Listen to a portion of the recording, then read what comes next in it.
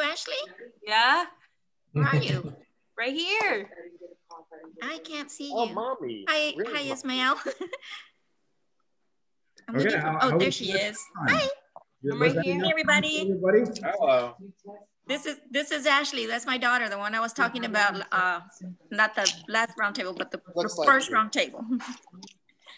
Was that actually 20 minutes? It was just shy of that, 3 minutes. I just see it went by really quick. Yep. Well, you see, this is the whole thing, you know, when you guys have fun and you have something to do and you want to learn something, then time goes by pretty quick. So from now on, what I'm going to do is we're going to start the conversation in the beginning. And I'm going to give you 20 minutes to get to hang out with each other. So I'll probably start right after the hour and about 20 minutes. So put the people in different rooms and then you can hang out with each other. I just got the idea the other day on the plane ride. I said, man, I need to get the people more involved with each other and get to know each other. And that's what I came up with. So we're gonna, the first 20 minutes or so, we're gonna hang out with each other and you're gonna talk to each other, ask questions about each other. And over time, you're gonna get to know a whole bunch of people. And it's not just gonna be on Facebook or something like that. Any other feedback about that? Was it fun? Yeah. Been a blast so far. Good. Our question for the evening is going to be, and I'm going to have everybody in the same room. And I know there's a whole bunch of new people here, and I know we have a good group of people that's been doing this for a long time. So this is actually probably the best setup we could do. And the question for tonight is, what is something that you did when you started the business that didn't work? And what did you do to fix it later on? So for the new people, it's going to be to listen to these old timers, what they've done and what they made mistakes, so that you can listen and hear what happened for them and that you don't make the same mistakes. So I'm going to open up the floor, and I'm not going to call out people. So I think that either of the two Steves, Steve or Steven. I don't know. I thought in the event rental, Steve or Steven. I don't know. It must be. I think Steve, you've been in since '87 or something. Wow. I was 1993, and I think Steven was 1963.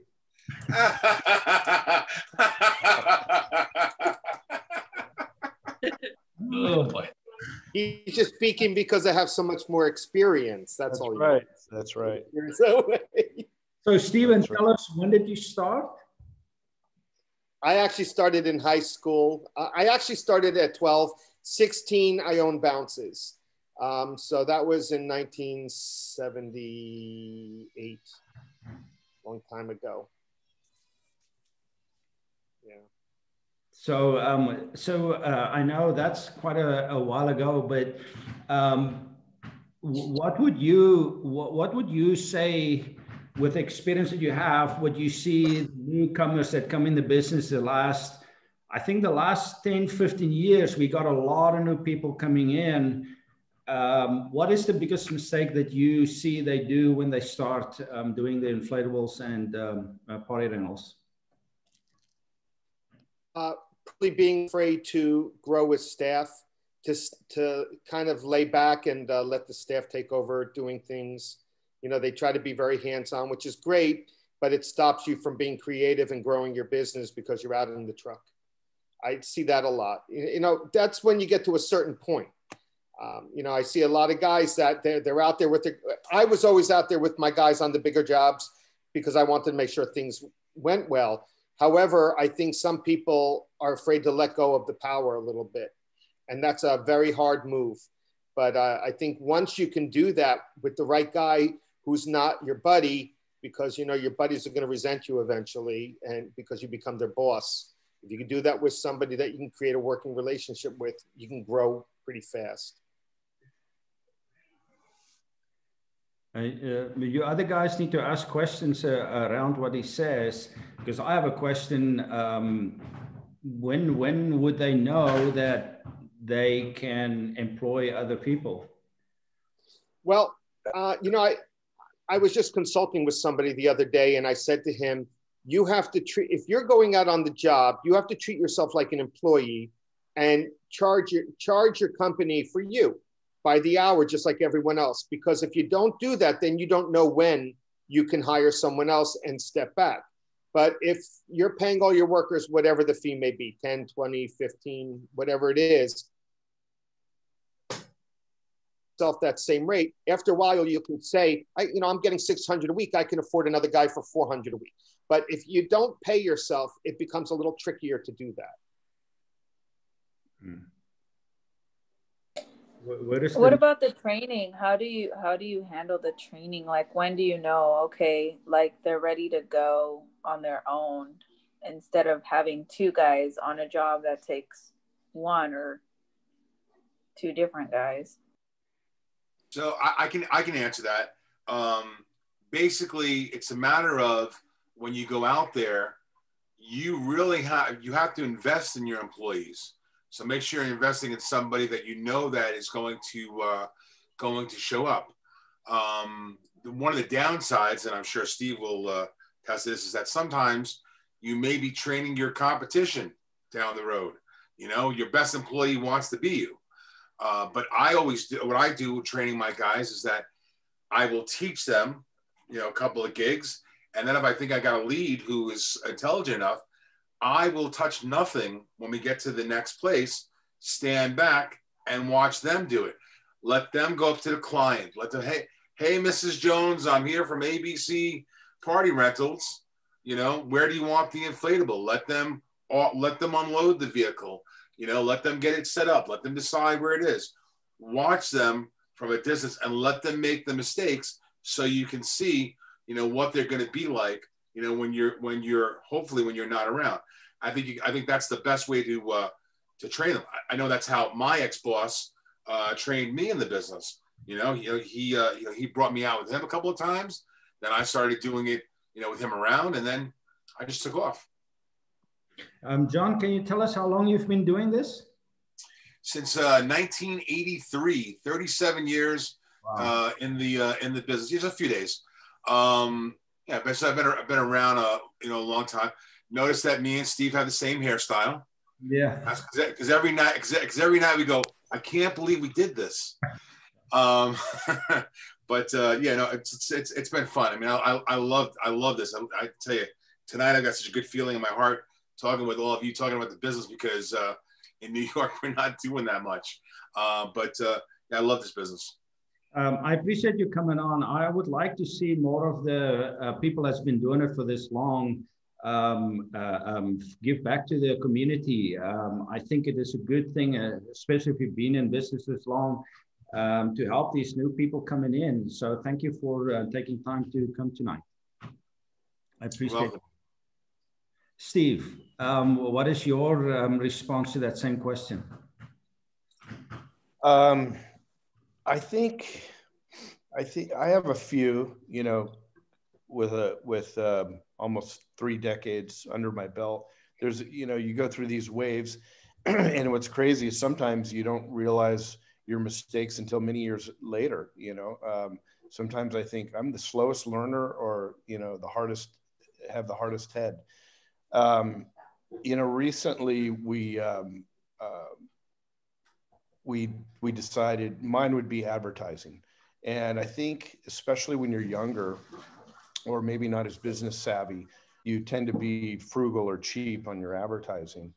And you'll learn that from many of the masters, you have to spend anywhere from 6 to 10% of your revenues on your advertising. And it's so easy to just go, oh, I'll do a few mailings here and there. I'll do a couple of trade shows. And I think everyone in this room would agree, trade shows are pretty much a joke. Even, the special event or Biz Bash, you have to have something pretty unique to even appeal to that audience. So, you know, back in the day, we would do SEO, and I used to have the SEO guy I had at the time was kick-ass. And he was slowly kind of, you know, we weren't really getting results. And then I would be too cheap to spend money on AdWords. And I could say over the past 10 years, you know, had we spent a lot more in AdWords or really stuck to the structure of, okay, guys, we have to spend 5, 6, 8, 10% of revenue, whatever it is. We can't even think about that dollar amount. We just have to spend it. And it can be on different things. I mean, it doesn't have to just be AdWords, right? It could be AdWords, trade shows, you know, a phone call, you know, whatever. And I think that's an area where we really could have seen better results. And that's what we're starting to do now, is spend more there to get the phone ringing more. So that's, I guess that's what one of the things that I would have to add is don't let the marketing slip. And especially now, you know, there's several studies from some of the, you know, best sales and marketing masters. When you're in bad economies or like a situation like now, the guys that keep advertising and keep up the momentum, when this all clears, they're going to be the ones on top. And the ones who didn't spend the money and said, oh no, we can't afford it, no, we got to hold on to our money, they're the ones who typically lost in the end. So that would be that's my perspective. And it's just not mine. It's other, you know, other sales and marketing folks. So that's, I think that's what I would say is the biggest pearl I could offer.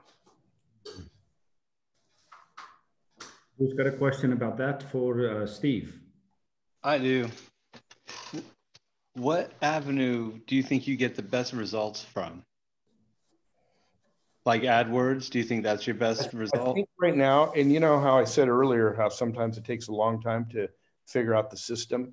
We were doing SEO for a long time, and I don't think it was the SEO. I don't think it's SEO that was bad. I think the folks doing our SEO were bad or not fantastic. And so we would do that, and we would do direct mail, which I'm a huge direct mail advocate of. And if anyone wants to talk to me offline about that, that's really how we've grown our rental business. But anyway, to answer your question, Ian, I'd say, yeah, I think AdWords is the place to go, because SEO, it takes a while to get there. You know, even if you start now, you're going to have the sandbox effect. You're not going to see any results for 6 months. So you have all that ad spend, you know, month after month.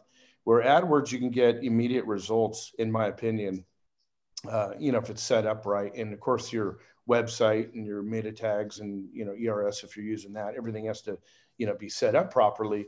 But I think that's where you're going to get immediate results. And that's where I can tell you we're spending now. So I would say AdWords. If people could learn how to go onto Google and get their ratings up there's a couple of ways that you can go onto Google and relist your site and things like that. I used to do that twice a week myself, just to make sure I'd be #1 in our market.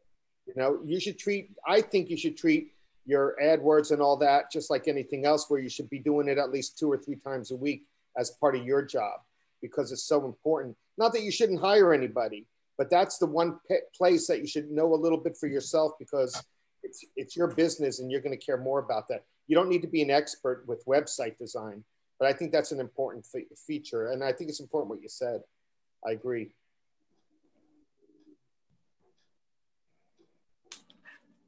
Are you talking about like the Google My Business to work on that stuff? Well, all of it, and any way that you get your name out there. I forget where it is now, but I know there's a place in Google I would always put in the top of my web page. You know, I would open up a web page for one of my products, copy and paste it into Google with some keywords, and that was free. But the point of the matter is, if there's a way you can, I have a few customers that every day that I speak to them, they're on their back end of their website, just posting a few more words so Google picks it up again. Every day, I'm just saying, make it a part of your regular routine. Don't wait for someone else to not that you shouldn't hire someone else, but do it yourself as well, or at least get a little more involved with it. Get it listed. I agree. By the way, Steve was talking offline about direct marketing and things. I still swear by postcards. And people say, oh, Steve, you're old fashioned all the time. Maybe I'm old fashioned, but when they put that up on the refrigerator, they don't go to the internet and find my competitors. So I'm still a fan of that, just so you know. You don't use Yellow Pages anymore? I'm out of the Yellow Pages. No, but my last year was $260,000 in the Yellow Pages. So it was a scary thing when I said no more because the internet's taken over. Yeah. I remember that year when I stopped doing ads in Yellow Pages. I was like, oh my God. But you know, I mean, different strokes for different folks, and I guess it's different strategies. I mean, one of the things is, as old as I am in the business, that I keep learning from the newbies, you know, is all of the new ways of marketing. For me, I'm sorry, but I love trade shows. I love getting out in front of people. I love getting out and being able to talk to them. If I can get you in front of me, I can sell you. So, you know, I can't. I feel like it's blind out there in the internet. You know, Facebook. I think Facebook has got a big bang for the you know, for the buck. Being a part of all the moms groups and you know, making sure. And then just you know, nothing is better than word of mouth. And I think that's how I've stayed alive for you know, as long as I have. It's because every time we go and do an event, and we're good from the start of the event, with booking the event, showing up on time, showing up with good equipment, having good staff, you know, charging a fair price, and you know, doing everything we say we're going to do. That word of mouth gets around, and those referral business is what's kept me around for as long as I've been around. So you know, I'm new. I'm very new to all this digital and the web. My webpage sucks. My webpage totally sucks. And I haven't really had to use it. You know, this year here, I thought more about, you know, revamping it and doing more with it. But usually when I'm very busy, I don't need to worry about the webpage. 90% of the time, I use it because I can't get a paper catalog out in the mail fast enough. You know, somebody. So just go to the web. There's this ride, there's that, or I send them pictures and emails of different things that I have. But doesn't really matter. It's just a matter of, you know, that day there. If you know, if I've got you know, an inflatable slide and an inflatable zip line and a bumper car trailer, you know, to go, well, that's what I'm going to sell the client on that day, and I'm going to make them you know, make them want that, you know, to go. So I don't know, but I think the way you guys do it, you know, I'm always very intrigued with how much money everybody makes with just you know, the non-salesperson with all of these websites that take the orders while people are home at night. You know, they woke up at 11 p.m. and they say, "Oh, Jesus Christ, Johnny's birthday is next week. What are we going to get? Let's see who the guys are that are out there." So this is a very interesting world for me. If you're doing, if I could just say one thing about that, is that okay? Go ahead. I don't know about the. Okay, if you're doing a backyard birthday business and all that stuff, you should have at least 5 to 7 years to sell that customer something. You should be able to get 5 years out of that backyard birthday customer, except for the fact that maybe 1 year they're going to Chuck E. Cheese or, you know, bowling or something. So what are you doing to get 5 years out of your customer? Because you know they're doing birthdays, you know they're spending the money. They're going to probably want a different product the next year. So, okay, you go to the trade shows or you buy different products, but what are you doing to get them to come back to you? That's what you need to focus on, because 85% of my rental business was repeats and 15% was new business, which we needed 10% a year. We wanted 10% a year because you make big bucks that way. But you should be able to keep those customers for at least 5 years, almost every year. So you got to say, hey, it's 2 months early. Just letting you know, we got a new slide in. I remember how much Joey liked the slide last year or whatever it may be. Maybe you can offer a deal, but those customers, don't wait for your, you know, for them to go to your computer, you know, their computer and look up you again. Reach out to them, find a way to get their interest, give them a deal. Early birthday cards to them, to the kids. You know, you're a VIP customer, a free cotton candy machine with any 2 inflatables. We hope Johnny enjoyed his party last year. We can't wait to see you in 2 more months. Something. You should get many months out of them or many years. Can I say something real quick? Sure. This past holiday, I sent out Christmas cards to all of our customers for 2020. And I got a lot of feedback, like online, like I'm definitely gonna do it this year. We're coming back, we're always gonna book with you. And I didn't offer them a coupon code or nothing. They just liked that gesture of, you know, they thought about me. And I personally put, see you in June, see you in, you know, May, see you in March, because that's when the birthday party was, you know? So it goes a long way when you reach out to them. They're definitely gonna come back. They just want something, you know, it works. Ismail, you wanted to say something? Hey, so I respect and I love these guys because, you know, I dragged them in here, Steve, and John. But I want to hear, because we're not talking age, we're talking big kids. Pam over here is real quiet, and not everybody knows Pam, but Pam's a big dog. She's legit, and so is Lynn. I want to hear from those 2 ladies because those are the big kids. I know they're a crap load bigger than everybody else, so I'd love to hear from them. Just saying.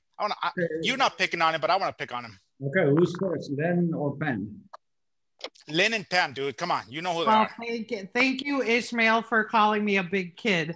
I'm in the big city. I don't know about being a big kid up here in Chicago, but we had a really, really crappy 2019 with our governor. I mean, our governor shut us down. So we had to rely heavily on the backyard market. But one of the things that I would say, keeping on the subject of Cobus tonight, the biggest mistake I made as a newbie is I went out and I bought a bunch of junk, I'm telling you, junk dollies from Harbor Freight and tried to deliver water slides with them. Did not work well. So that was my newbie mistake. And then one of my other mistakes I'm glad I didn't take too far was giving up the backyard market. I kept 50-50, you know, I kept up my backyard customers because they're the people who catapulted me into being able to afford to buy event equipment. So luckily I got to keep them. And in my time of need, they've really come through for me. So I'd have to say one of the things is don't give up on that backyard market, kind of keep them around and try to satisfy them as much as you do the big events. The big events are easy and fun money, but those backyard parties, especially in times of bad economies and viruses, really kept me alive.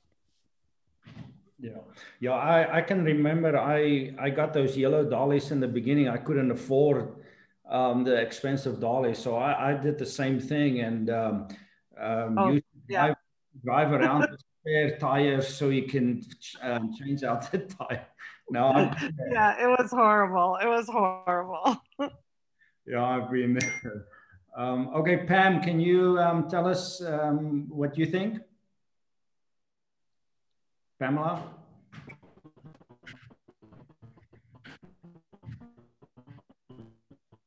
She's having shitty signal. She may not be available, but I'm just saying, there's big dogs there. Hey, Willem, until Pam gets back.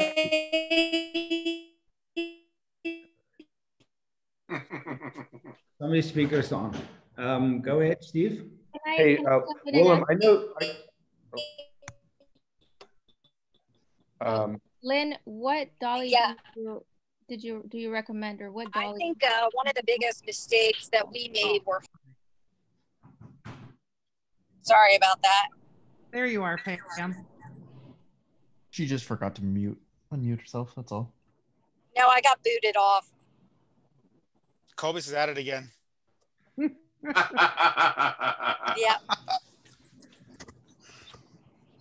Okay, are you there now? Okay, so are you ready for me now? Sure. Okay, so one of our biggest mistakes was holding on to problem employees for too long because we were afraid to replace them in the middle of the season. It's really hard if you're convince yourself that you need them so bad, but they're going to end up, you know, wreaking havoc on your life and your staff. So you're better off just doing it without them and taking that power back. Mm-hmm. So who's had that same problem? Seems like every year that you're going to have that one or two that are going to give you, they're going to make kind of like make the rest of your team say like, well, if he can do it like that, then I can too. And before you know it, your whole team's going bad. They're cancer. Yeah. Yeah. Usually exactly. Make it your mission to eradicate cancer. That's it. That's it. Fire them on a busy day. Show the rest. Be prepared. Dude, yes, get them to Tarte clean everything. Go ahead. Can I speak up, Willem? Okay, let's give Steve a chance to say. Go ahead. I know that you learned SEO on your own. You read books on it. Are you still doing it yourself? And is that something that you recommend for the rest of the group to learn to do themselves, or hire somebody? Or what sort of input do you have with doing your own SEO? My suggestion would be to find somebody to do it. There's just not a lot of people that can do it right. But that's what I would suggest. I just did it back in 2012, 2013, because I had a lot of time in the winter time and I studied it myself. But I would suggest that somebody find, there's a few in the industry that do it, and find them. And I know David, I think he does it too. That's what I would suggest. What's the right price? What should we be paying somebody? Great question. That is a good question. David, where are you at, man? This is you, buddy. David, tell us what you think. Hey guys. So, I mean, the pricing structure should vary depending on where you are. I mean, obviously, the more money you spend, the more time somebody can spend on your website. Same thing like a web design or anything else. It's not a once and done, as most people may think it. I mean, the algorithm changes. But I mean, most of the SEO you guys can do on your own is like basic on-page stuff. You know, I mean, Ismail talks about that a lot in some of his little roasting videos and stuff. It's pretty basic. I mean, at least have your content filled out. There's tons of online, you know, YouTube videos. I mean, Moz has a free course. SEMrush, I think, has one on their site. It's just enough to get the basics across. And most fields and most industries or most cities, just doing that will bring you at least to page one.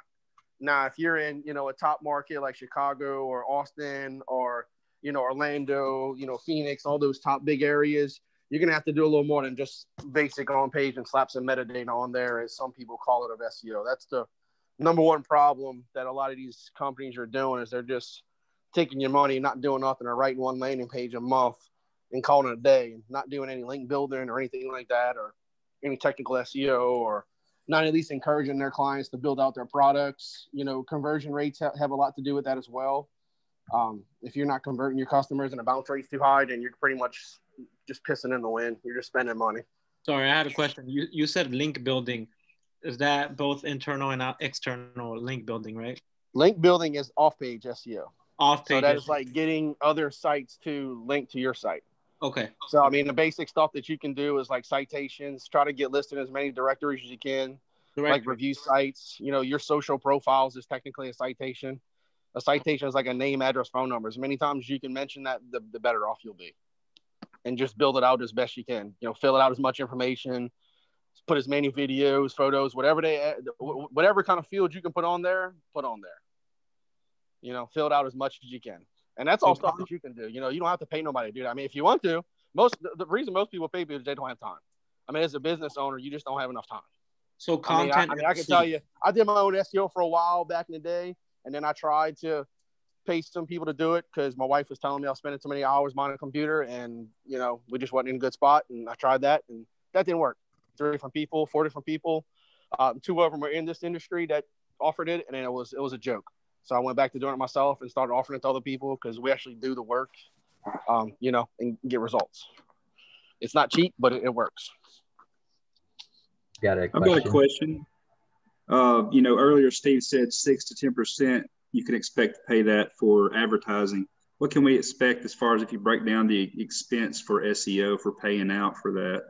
Is there Shoot, man, it averages for a smaller company just starting out that wants to grow, that's doing SEO.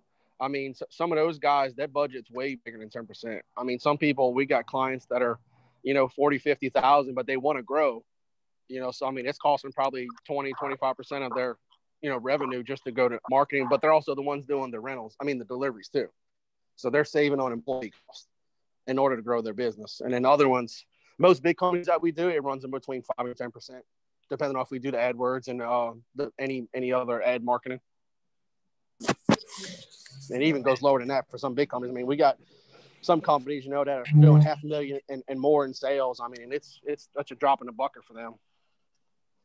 David, I have a question about SEO. Like our keywords in this industry don't change per se. And I know we could always do better at building content on our web pages and stuff. But when you hire someone to do SEO and after they build the pages and the keywords are there, I mean, is there justification for keeping someone around to do SEO for years on end since the keywords don't really change in what we do?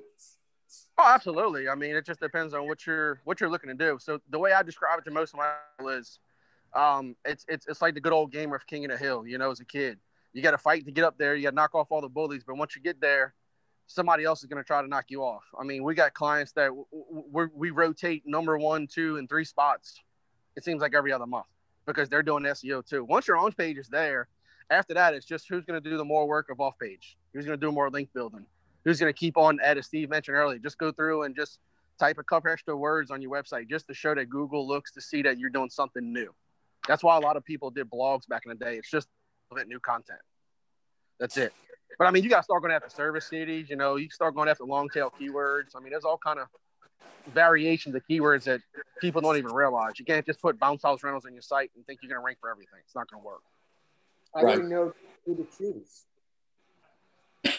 What's that? How do you know who to trust? That's the biggest problem. That's why I started doing it again. There's tons. I mean, I've tried local people before. I've tried others. I mean, it's just, it's hard, man. It honestly is. I mean, I've tried. I mean, we do our work. You know, we don't send fancy reports because we don't waste our time. Because I think the people that do send the fancy reports, they spend more time typing up reports than actually do work on your website.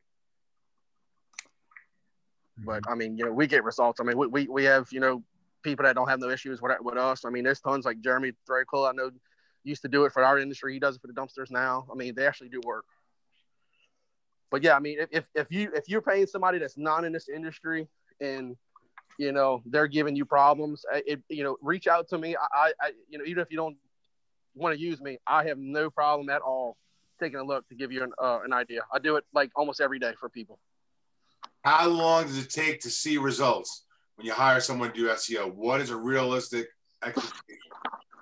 Well, as the good old SEO industry says, it depends. So if you're in a big city and you have a brand new site, then you can expect 6 months to a year. But before you even start becoming any type of traffic, organic wise, you can get your GMB ranking faster if you do to put the work in, you know, getting some photos from your deliveries each weekend, posting them on posts throughout the week, try to post 3-5 times a week. Those geotag photos send local relevance all throughout the city in your service area, and it puts it on the post. But I mean, if you're like an existing website and you've been there for years and first page, but you're not there where you really want to be, then it could be a little quicker. Sometimes changing some on-page stuff can make that jump. Sometimes doing some off-page stuff to get your link building up is just what it needs. It just needs a kick in the butt. Sometimes a press release can make it happen. Just depends. Okay, so let's get back to our original question. I think we should have a marketing group meeting sometime in the next month. So I will set that up. Corey. Can I go? Oh, Corey. Corey, you started what in 2012, I think, 13? So you've been doing it for quite a while too. Can you give us your thoughts on when you started and what you did? And I know you started to do the bigger events, and then you sold the zip line. So give us, I think you would give us a really good feedback of what you did and what you decided to do different later. Yeah, so if I could look back and tell myself one thing, it would be just to always know your numbers. You know, and just study them and make good, sound business decisions based on those numbers. And when I say numbers, you know, profitability, your sales, your expenses, stuff like that. And then I also kind of along those lines of, you know, really knowing who your customer is in your service area as well. You know, we're not in a small town, but we're not in a town that you could easily do, you know, those type of events where they needed carnival rides. You know, in the zip lines, we'd have to travel. And for our business model, we just didn't want to travel to where we needed to travel to make it worth it. So that's kind of why we actually got out of the carnival rides, is it just didn't make sense for us to hold on to them and, you know, pay the expenses to keep them just because we didn't make enough money on what we wanted to service. So I think that's, you know, and I think that's kind of two of my biggest things is just always know your numbers and always know your customer and who you want to service. So if I can ask you this question, it's kind of a buzzword always with these people is I need to get big rides and get into the carnival rides and things like that. What would your advice be for those people that wants to still do the backyard parties and all of a sudden wants to buy all these big rides? I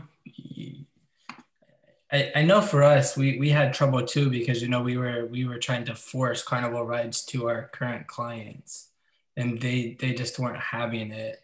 You know, I think for us, a good judge of that would have been, you know, our direct competitors. I mean, we were really only, you know, one or two companies in our area that had carnival rides, and the other company actually travels the state. So that was kind of something that we really failed to realize was that. So again, I think it really just comes down to really knowing your customer.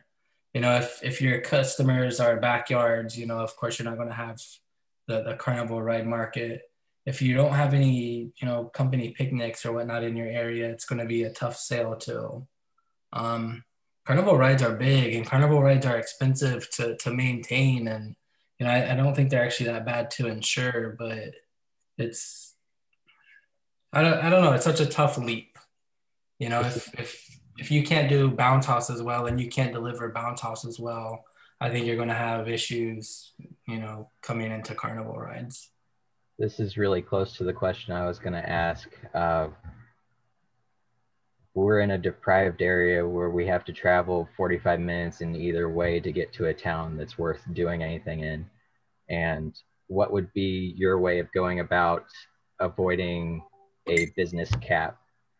Business cap would be like where if you made 20,000 on something and then you only got to keep 2,000 of it, but you do a $100,000 event and you only get to keep 2,000, then you're still at the same business cap, just with more work. How do you avoid that? It's all about what you can keep. I mean, if you're working on such low margins, it's just not worth it, you know. And if you're traveling 45 minutes each way, I mean, I'm older, right? So like I'm 55 years old. Not that I'm that old, but I don't really want to travel very far for events. I like to have some quality of life. You know, so I think you got to know the area which you set up shop in, you know, and how far away, where is your business? We do a lot of mechanical rides. You know, it's getting the right mechanical rides. You have to, when you start getting the trailers and stuff like that, you have to start knowing how to maintain and operate and do all that. But getting back to what you're saying is far away, you know, if you're doing that big of an event, you're only keeping $2,000, then, then, years ago, it's doing your due diligence. Years ago, I approached Score. I was going to buy a hot dog, truck. But when we got down to the nitty gritty of everything, it would have been better for me just to go get a job, because I would have made more money at a job than I would have, at the hot dog truck. And then there's so much more chance of liability or loss doing it. Because if you only make $2,000 profit on that big of a job, well, one thing goes wrong, and some things will go wrong. And there you go. Then you could be upside down on that job, right away. And I've learned too, my mechanical rides, that even though I want to get them out the door, and I've got lots of party planners in New York that try to convince me all the time to go out for less money, but you're not getting my bumper cars for less than $1,500. And I don't care how many gigs of gear you give me, because I know when the bumper cars go out, things have to be worked on. I have to take my time going and setting up and doing all that stuff. So when my trailers go out, my bigger items go out, I charge a premium. If not, they sit in the yard, because it's just not worth it. I need to make enough money because of all the the what ifs that are out there when you're doing it. So don't take the jobs if you're not turning a good profit. I don't think your jobs should be costing you more gross than maybe 25% of that gig. That's the most, I think. I don't know, Steve, from New Jersey, what do you think? Hey Zach, let's get one thing. Were you just kind of giving a general number, or are those true numbers? Yeah, it was just a general number to. Okay. So just to make that clear, it wasn't that number. He was just throwing that out there. It's just very, very, very, very scary number. So, yeah. Well, if I was doing this amount of work and I was making that amount of money, but then I expand and I'm still doing a lot of work, but I'm still only making that amount of money. That's the thing I was getting at. Yeah, for sure. And I think that just goes back to, number one, knowing your numbers, and then number two, knowing your clientele.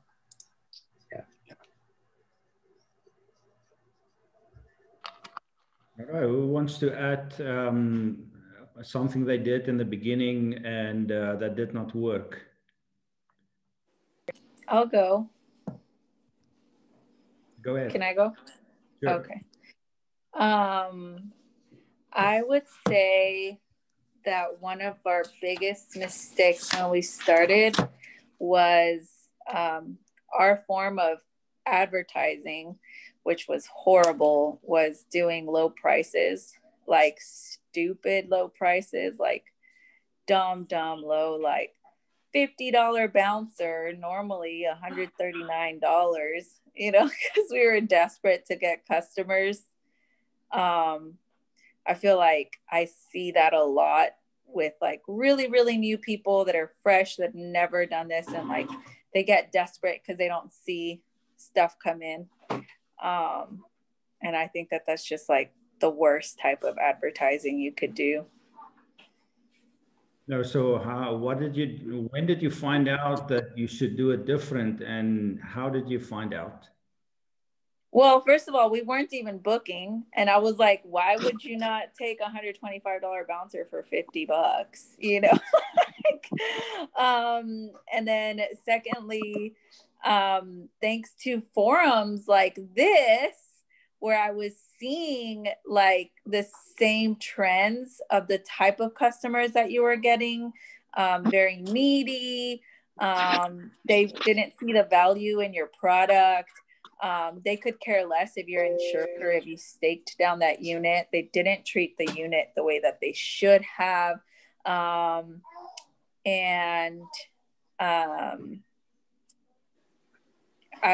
was like, I don't know what I'm doing so wrong. I was like constantly questioning myself. Like, I'm giving them great service. Like, I don't know why it was a horrible experience with doing that, I guess. But yeah, mostly like being on these forums, seeing people like having the same experiences with customers when they started off, saying like, yeah, we're gonna do 70% off or whatever, or a whole week for the price of one day or something ridiculous. But yeah. So who else in here had the strange strategy in the beginning to go for price and was stupid low on their pricing? I'm sure out of the 35, 36 people a year, we have quite a few people that did that. Let me hear. I did. Now tell me your experience. I think the worst thing that I did when I first started was I would negotiate with customers. I would say, you know, it's $100. They're like, oh, okay, well, I can do it for 80, you know, and then they wanted it till 10 o'clock p.m. and they didn't realize that I need the sun to see. There's people drinking at 10 o'clock. I mean, it was just same experience. I mean, they didn't take care of the units. They would ask me for it for the rest of the weekend. But my biggest problem when I first started was negotiations. I always negotiated. Okay, I'll do 60. Okay, if you book it right now, if you put a deposit, I'll do 70, you know? And they were just the worst customers ever. I stopped doing that. I became more headstrong.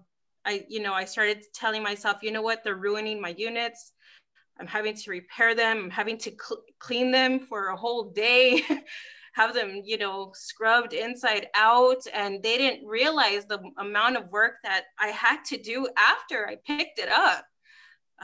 So I just stopped. And honestly, I was very honest with my customers. I said, no, I can't pick it up without the sun. I need to see. And that's, and most of them were very, very understanding. Oh, okay. But at first I was so scared to tell them that I needed to do it. But now I don't care. You know what? If you want to find somebody cheaper, go ahead. I'm not going to deal with it.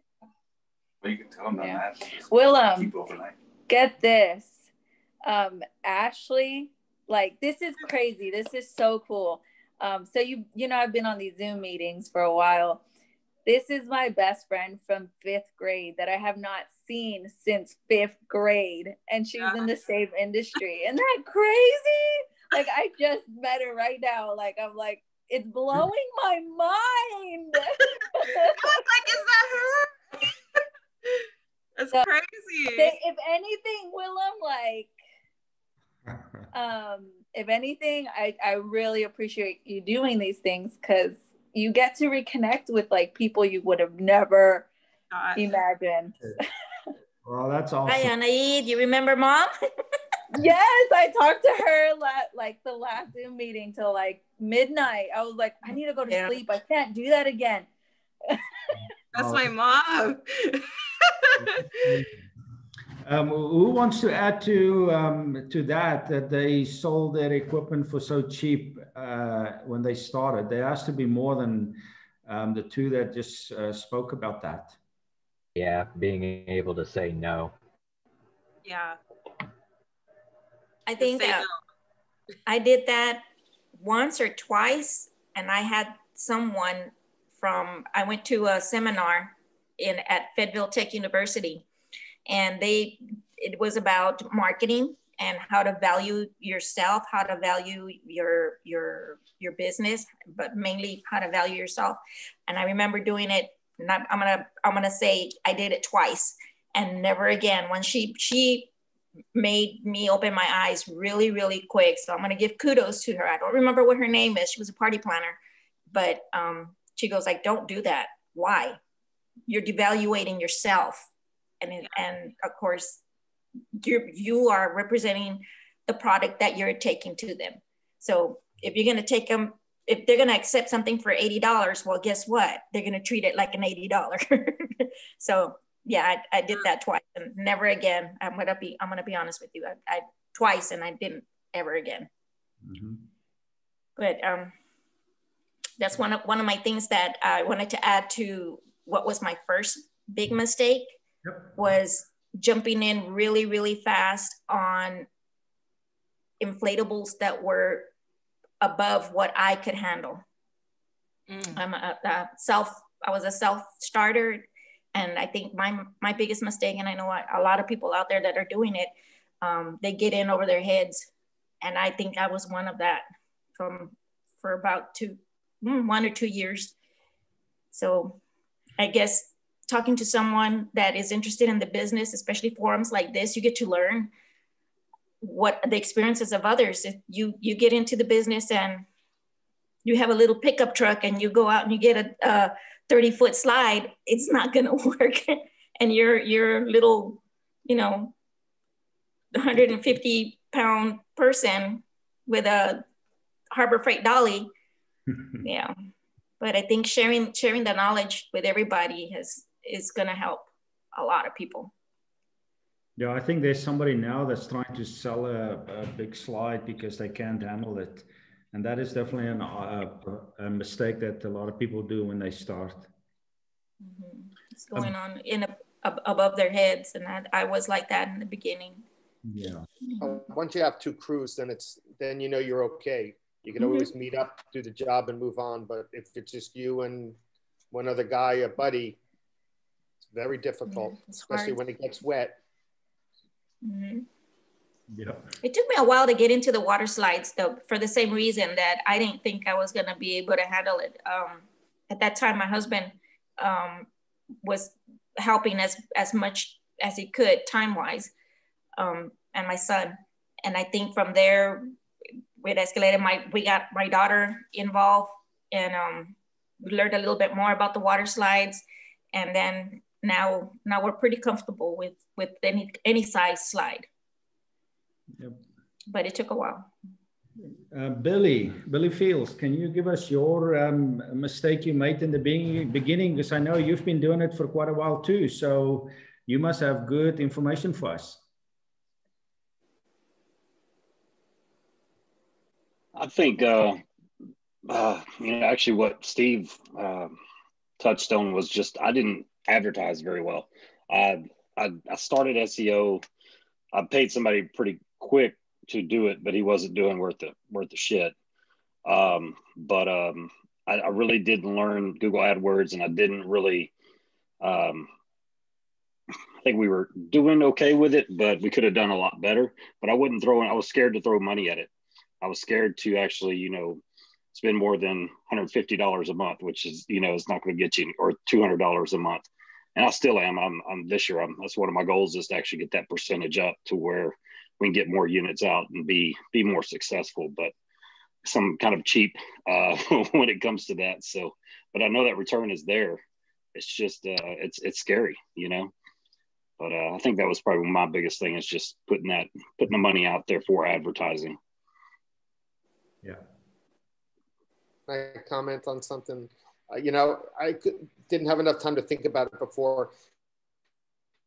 But started out, I trusted my competitors because they were in the same business. So I was kind of figuring we were the old gang. I was part of them. They were part of me because we all did the same thing. That was the worst thing I realized, because they told me everything wrong to stop me from growing and taking over what they considered their business. So when I was younger, one of the things I learned was not to always trust my competitors. And I'm talking my local competitors, because when they bought something, they wouldn't tell me. I'd see it on the website, or they'd tell me how horrible it was while they're buying a second one. And that was kind of a lesson that I learned from my local competition, who to this day is kind of the same way. We're all friendly, but I know not to take their words for things. Mm-hmm. Okay, who else wants to give us their experience?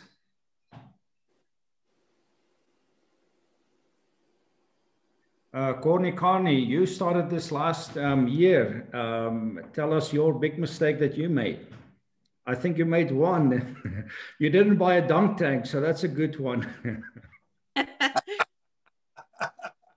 I made a lot of. I'm never going to forget about that, okay? If there is a Hall of Fame for mistakes made in your first year of the Bounce House business, my name should be plastered all over there, because I made a lot of mistakes. Dadgummit. Number one, I bought the wrong equipment. I'm a guy that loves a good deal, and I found a whole bunch of good deals on a lot of equipment that was almost brand new. And the reason it was brand new is because it didn't get rented out very often. So that's how I started, you know. And I didn't know. Everybody said get combos and slides, and I'm like, oh, but this other thing is so much cooler. Look at this laser tag deal. Look at this. You know, I got seduced by the prettiness of it all, and boom. I went and bought all the stuff, and I should have gone back to basics. Combos, slides, that's what you need, and that's what we're going to do next year. So I'm very excited about that. And I spent all my money too early in the sales too at the end of the year, because there's a lot of sales at the end of the year, and I spent all my money early. So yeah. But you didn't for that dunk tank, so that's the good. So there you go. Hey, that saved a little bit. There you go. Hey, let's talk about the dunk tank. For being such a leader in this industry, why the hell didn't you stop me? You pick on me a lot, but dude, why didn't you stop me? Stop you think? I'm talking to Willem. He's giving me so much shit over a dunk tank. Dude, why didn't you stop me? I stop a lot of noobs. I stop them all day long from making mistakes. I yell at them all the time. How come you didn't stop me when I met you 4 years ago? Ishmael, is that dunk tank from Richard? Yeah. Yes, Corey, you know exactly what dunk tank it is, dude. I think Come on, get it out. Get it out of your system. The inflatable dunk tank. An inflatable dunk tank? Pictures or it doesn't happen. An inflatable dunk tank, seriously? I actually thought that was a pretty cool unit. I will post the video. I'll post the video tomorrow. Oh my God, I gotta see this. I've been here a long time. I've never seen that. And I did. I bought it. Oh my God. We all make mistakes, but you two, Corey and Willem, you guys could have stopped me and you didn't. What kind of leaders are you? You said you loved that thing and you were pals with him. When you get screwed that bad, you better say you love that thing. That is so stupid. And you're like, no, it's going to be so cool. It's the best thing ever. And we're like, no, dude. That's funny because I don't remember you saying that. So I'll send you the screenshots.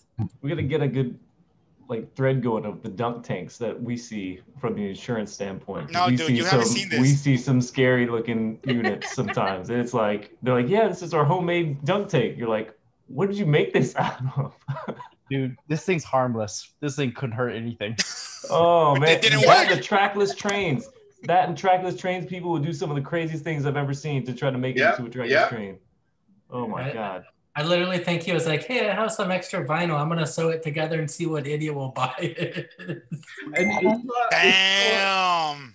Wow. That's the last stage. I'm still trying to find it online. I can't even find it online. Where did you buy it from? Superior Inflatables. Superior Inflatables? I got to find this. I'm sorry. I've never seen this. And it could be used indoors. Hey. Keep it up, Willem. I know where your first jumpers came from, dude. I know where you started. And I know Corey's mistakes too. You guys have done quite a couple as well. Just saying, you didn't stop me. You should have. All right, let's continue. We have 10, 15 minutes left. Let me, who has not said what they did mistakes in the beginning? There's a few of you that I see that haven't responded yet. So I'll go. I arrived at Landon's. What's your hobby? Favorite color? We don't know you, dude. Come on. Megan, you can go. Yeah, I'll go. I've been in this business for about 5 years now. When I first started off, I went through the financing through the manufacturer's page. I didn't realize till afterwards I essentially paid double for the units for my first two, and that's something I would definitely take back. I don't finance anymore from this point on. Did you do the lease payments or what kind of? Yeah, it was a lease. It was a lease payment. I also went through Blastone, which was a newer manufacturer. So I want to say my first two units probably weren't the best units for me to go with. They're actually topless. So in the hot summer sun, they don't work out so well. Well, and she's touching now, actually, that nobody has really brought up is the quality of units that people buy in the beginning. Because I see almost every other week somebody posts about buying something from Omega or any of those Chinese companies. So who of you guys have done that? I've gotten used units. Omega, second customer. Are you asking who's bought from overseas companies? Chinese companies like Omega. Well, this company did make in China. Moonwalker Sales was my first inflatables. I actually still have 3 of them, and this is my 17th year in business. They were made in China. They were made by Iceberg over in China. And but I would never do that again. I've seen competitors here that have bought from China, and you can see the difference. I mean, it looks the pictures look great in our groups. You know, even Omega's pictures look it looks awesome. They just look beautiful. But the crap though. You can see when you see them in person, you don't want to do that. But I still have 1, 2, 3 from Moonwalker Sales. They're 17 years old, and they were from China. They started making them in Florida. Mark was. Yeah, they were making them in Sanford, Florida.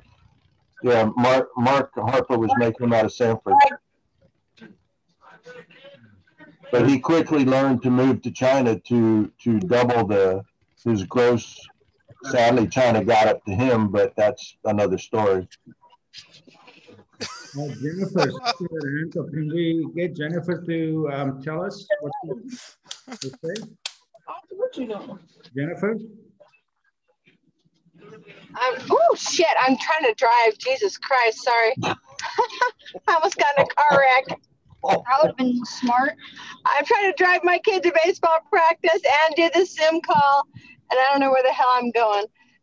Yeah, so the things that I did at the beginning is we undercut our competitors trying to get business. And we have spent 11 years trying to catch up to that.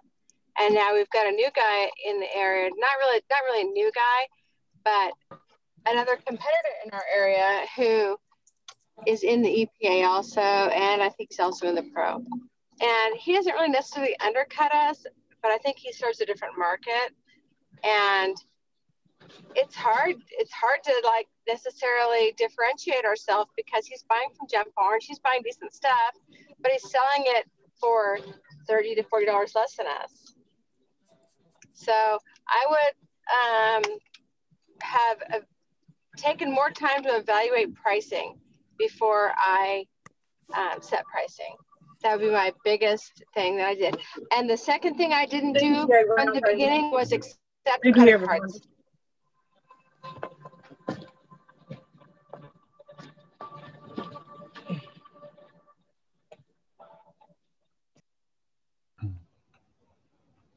Anybody else?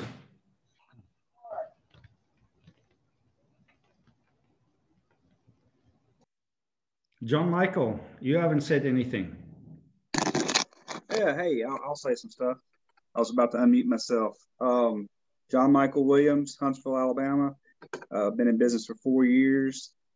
Alabama's been pretty good, even though the pandemic happened. We had 20% growth this year. So, but talking about things that I would have done different, like a lot of people, I took out a business loan when I started. So I financed a lot of the inventory we first bought and started with.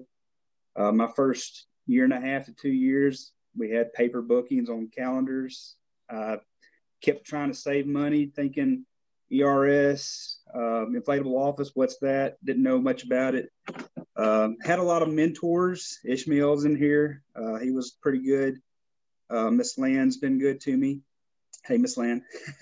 But, you know, looking back, like a lot of you, I thought this past year was going to be great.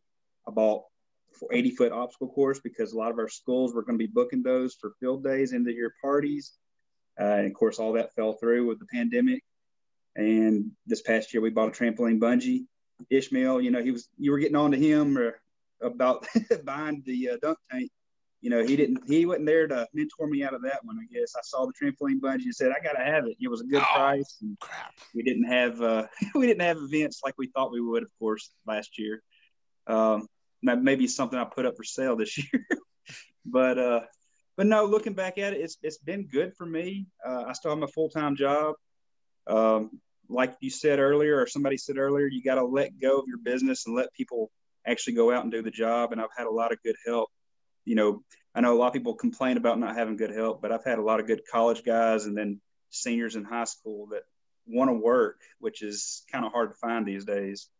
And they actually show up and work when they say they're going to be there. So, but other than that, you know, I don't know that I would go back and finance again. And I would definitely start with ERS from the beginning, because I could definitely see where it would have benefited us in the long run.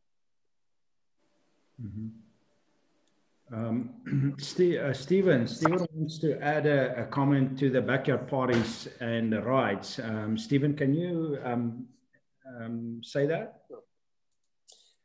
Yeah, when many years ago, people used to call us for the parties as opposed to just the internet, and they were always asking for rides, and my competitor had rides. So I was losing my backyard bounce houses because I didn't have a trackless train or a little carousel or these small little rides. And that was kind of the signal. I started actually renting from Sammy, that most of you know from Royal Trains.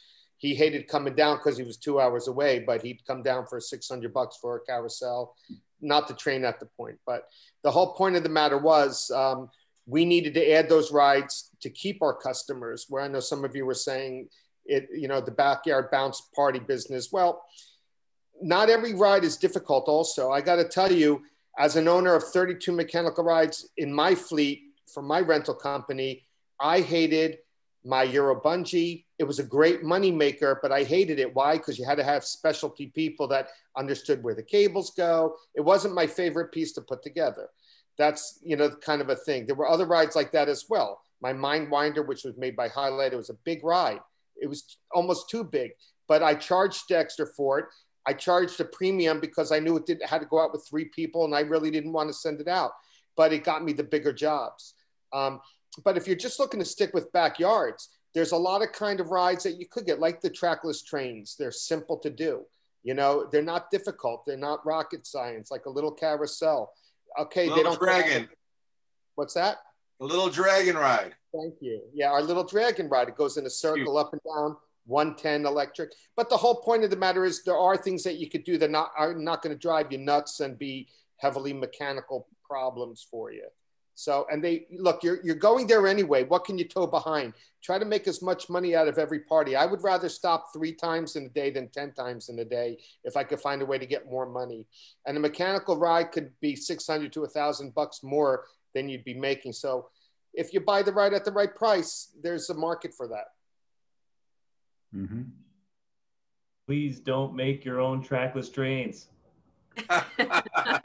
Well, you don't like pickle barrel trains? Oh yeah, the 55-gallon drums that just have the tops cut off of them. They don't even put any rubber around the edges. It's just sharp edges. Oh, I love it. That's it. That's awesome. Hey, there's two people that have them over here in North Carolina, and they pull them with super nice tractors, and they are out everywhere. My husband and I were saying, like, we need to get one. Yeah, they were asking me for one. I said, like, I don't have it. That's not mine. Ty makes so much money off those, so don't hate the game. Come on, Ty, show us the videos. Don't knock it till you try it. That's right. Don't knock it till you try it. Ty has a bunch of those. No way. Watching the video. Hey, Ismail, is water supposed to dump on you in that dunk tank, or what's the point of that one? I saw that. I'm embarrassed for you. Hey, Ishmael, did he let you sign it when he stitched up the last piece, or was that extra that you wouldn't pay for? You paid like $2,000 for that thing? No. How much? You paid $2,000, I think. It was $2,200. Okay, that's not so bad. I like the demonstration video. The guy can't tie his pants. Who didn't notice that before we said it out there? I mean, it's ridiculous. You see, Ismail, you were looking for this tonight. All right. I'm going to give 2 more people to give us their thoughts about starting and mistakes they made, and then we're going to close up for the evening. So 2 people that haven't said anything yet. Beverly, do you want to tell us what you did? We would get with ERS sooner and not try to do everything on pencil and paper. And just reiterating what some of these others have said to, buy quality from the start. Mm-hmm. Okay, cool. Who else? I can say something. Go ahead. A mistake I've made is not listening. I think a lot of times, like being hard-headed. I think I had Ismail as a mentor in the beginning, and I give him a hard time. Like I didn't listen, and now when I look back, I'm like, all the things that he was saying were like all right, and now it's like I'm into the business like 2-3 years in, and I'm like, whoa, that was all actual knowledge that I just put to the side. And there's a lot of things on the forum, on the EPA ERS group, where like they put it out there and you're like, no, I'm gonna do it my way, and then you do it your way, you mess up, and you're like, wait, I'm gonna give it a shot how they were saying. And that's Google Ads, that's SEO, that's everything that was said today. I think the best advice I would say is just listen and actually use the things that were said in this Zoom meeting. Don't be stubborn. So tell me, why didn't you not listen? Was it just stubbornness, or did you think what was the reason? Stubbornness, and I think a lot of times, I think just as humans, we like to do things our own way, and then like know for ourselves it doesn't work. But obviously, people do it because it did work. So, yeah, I think that's a mistake a lot of people make. Maybe just me. I'm with you, Emmanuel. I was kind of like that, and I think like through my journeys, I found a lot of people who acted like they knew what they were talking about, but you could tell they really didn't. Like I had a guy one time tell me his business does like 120 grand, and he has 4 people full time, and I just looked at him like, you're crazy. Like that doesn't even add up. So it's really nice to be here and meet all these new people in the industry and really get some good feedback.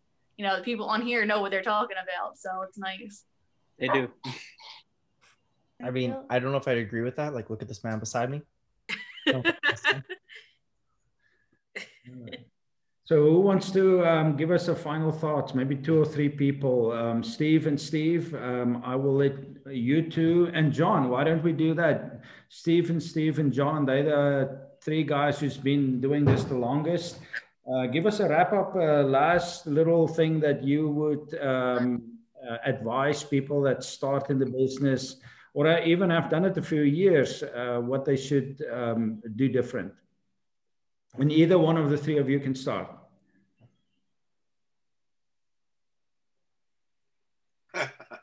Well, okay, I'll go. Basically, what someone was saying about listening. I mean, as many years I've been in the business, I still listen. I mean, I get ideas from people that are brand new in the business. I look at that, I go, wow, let me try that out. So never, ever, ever stop learning. Don't close your mind. Even though you think you know the best way of doing something, it's always good to take a look and see, how somebody else is doing it, and of course, I know that a lot of people probably feel don't help out your competitors at all.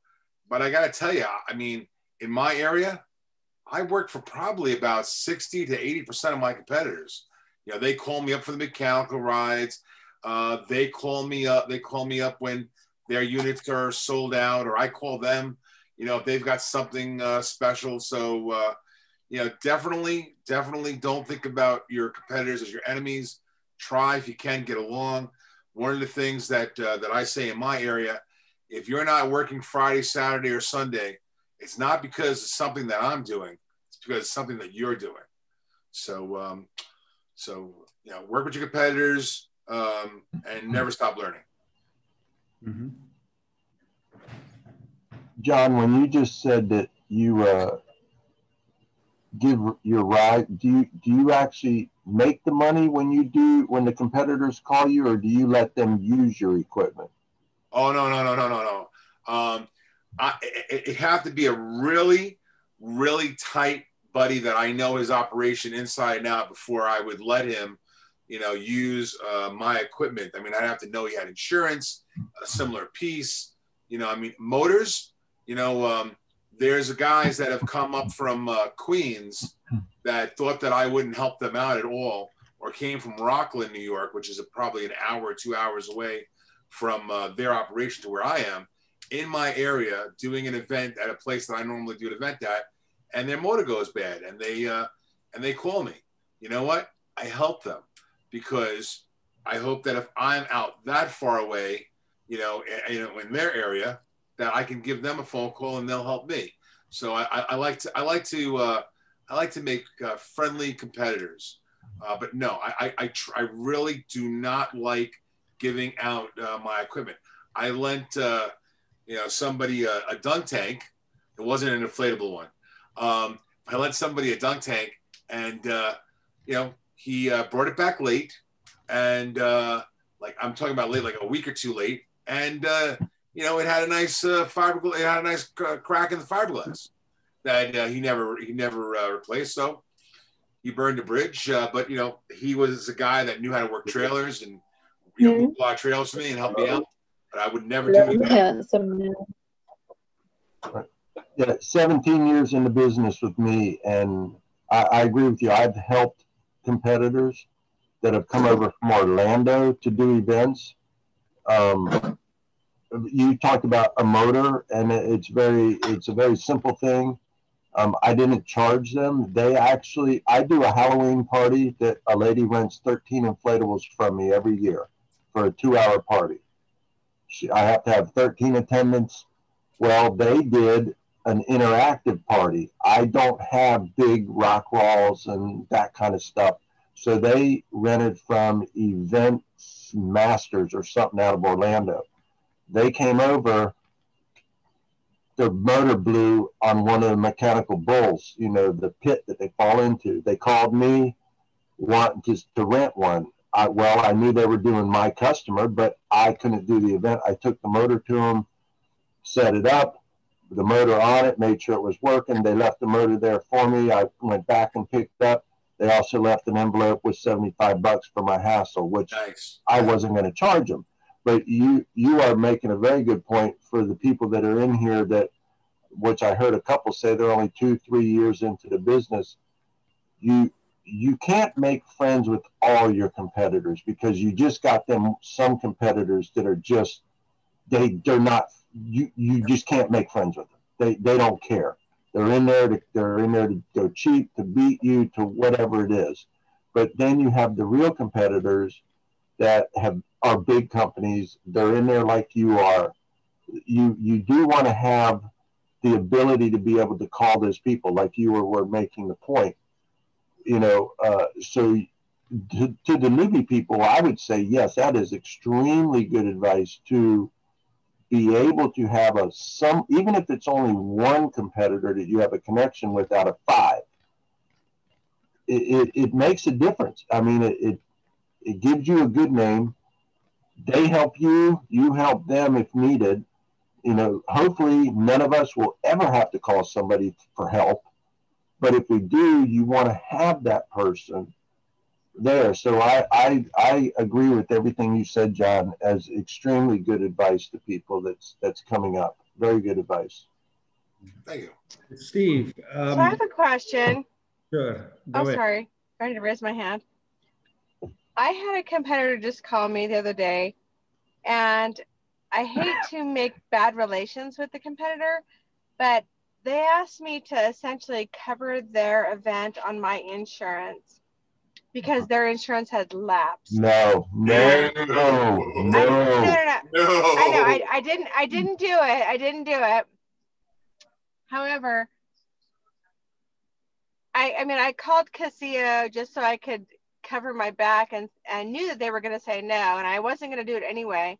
But now I feel like I've damaged this relationship, and this is a huge national company. They've got huge businesses in probably 12 or 15 major markets, and I'm worried about how is that going to affect my future relationship going forward, or should I just say screw it? I mean, look, there's things I think that you may. I wasn't part of the situation, so I really can't answer. And if they're that major, I don't know how they couldn't rectify the situation. I think that if you had similar pieces, to them, I think that if you went out and did the job yourself with your equipment and they compensated you for that, that might have been a plan B for them. I only had one exact item and one comparable item. The rest was some random weird stuff that I didn't have. But Jennifer, were they asking you to use your insurance and they do the event? Is that what? Yeah, you they wanted me just to cover the event and act like it was my equipment and let them go perform the money. And the exact words were, "I'll pay you whatever you want, but I just don't want to lose the event." Yeah, no, I would not. I still would not do it. So I didn't just say no to his face. I said, let me get back to you. And I called the insurance just to have an email to back me up, but I wasn't going to do it anyway. Yeah. But Well, I that's just don't good have that to you repair backed that out. relationship, because this is a huge vendor, and we do sub a lot of stuff from him. We sub like trains and we sub like really large slides, and I'm just worried that we're going to have this relationship issue. And I mean, and I If just they're don't that deal really with big any. of a company, Jennifer, I think they should respect you for you He's standing up for your own self. He's huge, but he's shady. Yeah, then I would not. I wouldn't lose sleep on it at all. Yeah, I mean, come on. I mean, he's got to understand. I mean, he's that big. He really should understand. Don't let bigger companies push you around like that. Another thing, I don't know if you have a partner or not, but sometimes what I will say, if somebody, even though I don't have a partner, if somebody says, "Hey, can I do X, Y, Z?" and I'm in their contact, hey, yeah, let me speak to my partner about that. Yeah, I spoke to my partner and he just doesn't. I would help you out, but gee, my partner and I started arguing about it, so I'm really sorry. I just can't do it. Yeah, that's a good idea. Yeah, I mean, even though he knows it's just me and my husband, and he was our mentor when we got in the business, so I think he feels like he can kind of push us around a little bit. But I don't know. You made the right call. Working with competitors friendly is good, but you can't bend over backwards. No way. Blame the insurance guy. I mean, and it was literally at literally a phone call I received at 2:30 Mountain Time, and my insurance closes at 5 Eastern Time, and he had known about the event all week long, so he was just trying to. That's something you could have said right away. Was blame the insurance guy. Say, I try to get everybody over at Casio, but they won't answer the phone. They must all be on vacation, which is not a hard stretch on a Friday afternoon for an insurance guy. What's wrong with the route of you actually stepping up and saying that you don't want to do it? Though, why are we lying? Well, she's just trying to save the relationship, is what she said. So I don't see anything wrong with that at all. Why would we want to save the relationship though if we're going to lie about it? I mean, that's why. I mean, it's not that I don't want to save the relationship or do save the relationship. I mean, the guy's kind of a douchebag, to be honest. But well, I don't want to question.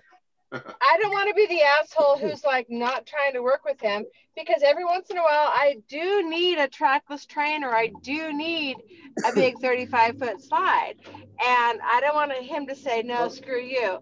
Because you did everything right. You called your insurance company. They said no. You told them no. That's it. No, he's not going to lose you over that. You did the right thing. He'll respect you even if he doesn't tell you that. And if he's using you just because he needed to do it and he was being shady, don't worry about it. He'll still come back when he needs something that you have. Yeah, I mean, good point. A good point. I just sometimes I just feel bad because I'm trying to be honest. Don't be. No's an okay word to say sometimes, especially in a rush. I always tell people when I'm talking, I say, if they need an answer right now and they're putting me under pressure, the answer is always no, because I'm just not going to take the risk anymore. No is not a bad answer. And people will respect it. Even they'll probably respect you more, and you just don't realize it because now they know you're somebody who has a little integrity, or that you're professional, that you're able to stand up to them. Yeah, very, very good point. Very good point. And my city that he tried to bully to get them to bend their restrictions knows that we're on the up and up. And, you know, he's told me before some shady stuff with insurance. So I was pretty confident in my decision. So thanks for making me feel better. Cool. Steve. I think it would be, you know, I'm looking at this square with all these pictures in it, right? We're all looking at the same picture. And imagine those are your direct competitors in your hometown. So you're all renting the same thing, right? More or less. So how do you be different? And I think sometimes we lose that customer service, that customer approach. And I think it's really important to have that human interaction with these folks and call them regularly, email them, whatever. And I'm as guilty as hell. You know, we have a few different businesses and I would love to talk to every single one.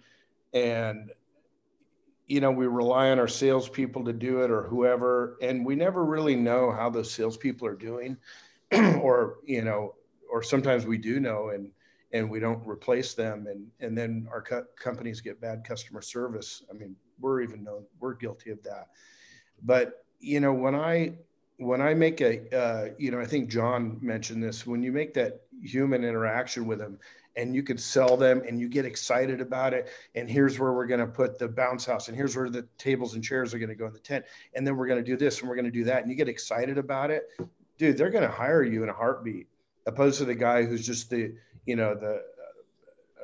hiding behind the keyboard or the website. You know, it's like, you know, so I think that making that connection is hugely important. I think we all overlook that. It's kind of like, you know, I know a lot of us who are on ERS or other platforms, it's like, you know, screw it. I just want them to call or book online. I don't want to talk to them. I don't want to deal with it. And I get it.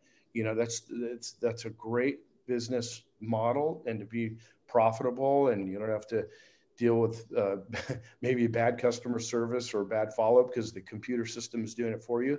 But to do both, I think is hugely important. And I'm working on that every day in my own businesses. So I'm no saint with that. But I think if I could offer one thing, it's like, dude, we're all human here. We gotta make that interpersonal connection with them. And especially now, you know, a few months ago, I don't know if I'd say I was bored, but there really wasn't much business coming in. And so I just started picking up the phone and talking to folks who I haven't talked to in years, you know, or people that didn't even know me. And they, you know, they felt really receptive and I think appreciative that I was reaching out to them and, you know, to ask them how they're doing and how their business is doing and how, you know, it's hard on all of us, right? I mean, we're all suffering. And so that they know that you care, I think it's important. So if that's the last pearl I can leave you all with, I think that's an important part of all business. Yeah, that's great advice. Thank you, Steve. Stephen. One thing I learned even in my life was run your own race. You know, you're going to have competitors and you're going to have peers. They could be the same. They might be different, but focus on what you want out of your business, not what your competitors are always doing. That could be a bad mistake because you have different goals. So what do you want? Do you want to work 9 to 5 at this business? Do you want to work 7 days a week? Or do you want a part-time job and make a little extra money? You have to decide what you really want this business to be. And if you want it to be a multi-million-dollar business, it can be. But you can't just serve one fish meal at your restaurant. You're going to have to diversify unless it's the best fish meal and nobody can get it anywhere else. So you have to figure out, number one, how you want to run your race. And if you want to build on your business, one of the things all my years in the rental business and the event businesses, I'm like, what are they having at the party that I could be bringing that I'm not bringing? And I got space in the van or in the truck. What else can I throw into the truck? So that's a very important thing for you to keep in mind. If you want to grow your business, don't be stuck on just a bounce house, you know, unless you just want to do that, that's fine. But if you're looking to grow into something else, what else can you bring that you enjoy bringing or that you don't enjoy bringing and you don't care because your guys are going to do it for you? So you have to decide what size you want to be. You can attain those goals. I built a multi-million-dollar business. It's not a brag, I'm sharing, but it can happen. It can. I know there's a couple of others on this site that have done the same thing. The other thing is, it is important in this day and age of computers that you still get to know people. I know people that don't buy from me because they hate me and they don't even know me. And then I know people that love me, that say, I love you. They kiss me on the cheek every time they see me. So get to know your customers. Let them know who you are. That can help. Some people will say he's a phony, he's real, but other people are going to love you for who you are. And they're going to take to that. Gee, you know what? We have a party. What can we use Ishmael? Oh, it would be so nice. Let me call him up, see what he has that he could bring to our party. It's not even about the item. It's about the personality, like Steve was saying and other people have said. So keep that in mind. I think it's very important in this day and age. If you call a customer before you do a delivery, and you could say, you know, oh, what's the kid's name? You get to the house and say, hi, Bobby. Oh, we got a special thing for you. Enjoy your day. How was your party, Bobby? Or whatever it is. Those things, that guy's going to remember you. I had workers that and my workers had to stay with the bouncers back in the day, not anymore. But I still had customers that would call and say, can you have Larry, the driver, come out? Because that's how much of an impression a driver made on them, that it had to always be Larry. And you don't think Larry felt good about himself and got an extra $25 tip? Sometimes they got tips bigger than their driver. And then he started selling insurance? So, just saying. My whole point is run your own race. Look at your competitors, fine. Look at what they have. But build it based on your knowledge. Build it based on what you think will be added to your package. Don't worry so much about them. Yes, you're going to lose some jobs, but you're also going to gain some that they never had. So that's my advice. Well, that's great advice. Thank you, Stephen. All right, so every Monday night, we're going to do this at the same time, same place. I know there's quite a few of you that's been here every Monday night. Set your clock. I've got my clock set for like 10, 15 minutes before the time. I appreciate you guys coming. My whole goal with these Monday meetings is to have different people that we share information with each other. Maybe tonight they said something, you picked it up. 2 weeks from now, they say something else that you pick up and you use it in your business. So the whole goal is for us to learn. And I can tell you, I've been doing it for like 10, 11 years. I learn something every single time. And I know somebody said here earlier, doesn't matter how long you've been doing this, you still learn from somebody else, the mistakes they make or something new that they're doing that they haven't done in the past, something like that. So I do put this on YouTube. My request for you guys is to, whenever I load it up onto YouTube, to go and like the YouTube video so that we share this with other people. I know there was a guy a week ago or so that responded by saying he watched one of these videos and that motivated him to go and buy a mechanical ride. So this is the whole goal of this, is to motivate people and to teach people and help people, like in the beginning when they do low pricing, that they come on here and can watch all these videos. I'm put all these videos on YouTube. So there's hours and hours already on there, and they can come on there and just learn. There is no other place that they can do this in a very short period of time. So my request for you guys is please go and like those videos when I put it on, and I will do this one tomorrow and I'll post it on the EPA. And please just go and like it and share it with other friends. and like my YouTube channel so that we can get this information to more people. The second thing, part of our evening is some of us going to jump off and go do something else. There is a whole bunch of people that usually stay afterwards, and that is like our afterwards party, a virtual get together, and then you guys can talk to whatever you want. I think one night, 3 hours after we finished, people were still talking to each other. So that's your time. I'm going to leave. I need to get in bed. It's 5 a.m. in the morning here where I'm at. So I need to go sleep. And hey, I have one thing to say real quick before we sign off. Yes, you guys are looking for content marketing, specific content marketing. Tomorrow, Tuesday, January 19th is National Popcorn Day, and that is for real. It is National Popcorn Day. You guys adjust your content, post pictures of your popcorn machines, whatever. It's Popcorn Day. Take advantage of that. It's tomorrow, Tuesday the 19th. It's today where Cobus is at. But anyway, something different for your content. You want content, there's content right there. Popcorn Day. Yep. Anybody wants to add something else before I stop the recording? And let us. Everyone makes mistakes. Not everybody wants to admit them. I posted a photo in the EPA, a post from 15 years ago, from when I was doing jumpers for 49 bucks. I'm just more open and honest to a lot of people. We all screw up.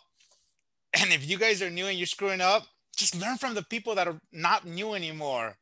So we've been there. We've done all the mistakes. We bought all the crap, including an inflatable dunk tank. Some guys have built penis-shaped inflatables. Or I don't know. So, people. You thought I wasn't going to mention that. Everybody screws up. I know a guy who bought his jumpers. He signed off. He signed off? Okay. I know a guy who bought his jumpers from Walmart and rented them for a couple years. And his wife was like, hey, what the hell are you doing? I'm just saying. I'm looking at you. We all make mistakes. Just try to learn from the others. There's a bunch of big dogs here. There's a bunch of them. And some of them are like, I can count 150 years of experience here.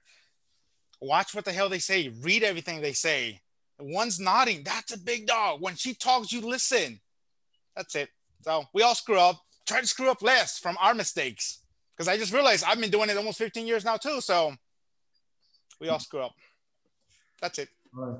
Okay, guys. Thank you very much. Thank you, guys.